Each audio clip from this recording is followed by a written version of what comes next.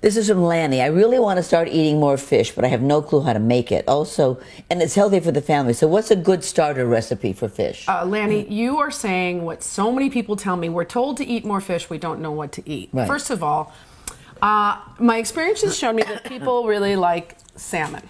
And the thing about salmon or any fish is it has to be fresh. When people say to me, I don't want to cook fish because it makes my kitchen stink, I'm like, well, you're not getting fresh fish. Right. So you got to go somewhere where you know the fish is fresh, and you need to speak to the person who handles your fish and learn about it, and just try one thing. I have in Mad Hungry a salmon with teriyaki sauce, which, especially if you have kids around, it's just a familiar flavor and it gets you into the fish. So I would start there. I would try something like that. And one more thing about fish is you don't need to eat it all the time.